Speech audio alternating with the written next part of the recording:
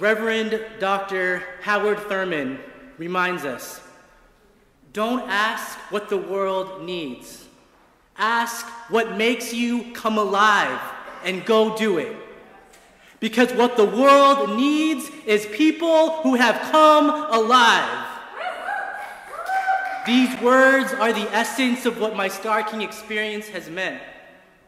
What makes one come alive? And how can we live our values of justice with accountability and sustainability? The path to this point has been filled with challenges for all of us, obstacles to overcome. Seminary does deconstruct you down to your core foundations and ask deep questions that are often more important than the answers. A few years ago, my family had a series of unexpected deaths, from my beloved grandfather to my aunt and my uncle, all within the same year. The passing away of so many loved ones woke me up to life in an unexpected way. The tragedy of sorrow and grief, along with the radiant beauty of life, seemed ever so brighter with greater contrast.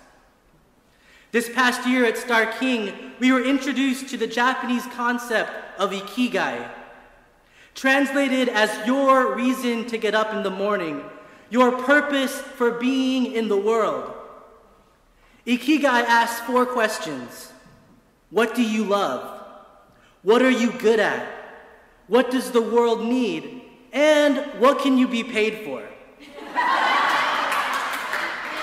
At the intersections of these questions are your passion, your mission, your vocation, and your profession. Uncovering the answers mark a lifelong process of answering your call again and again and again. This call brings you back towards your true self and ultimate purpose. So, what makes you come alive? Are you doing it?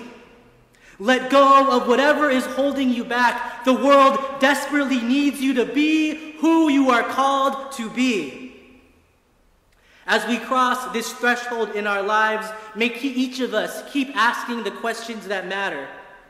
May we have the courage to face our fears, knowing that we are never, ever alone. And may our callings flood this world with more justice, more hope, and more love. Amen.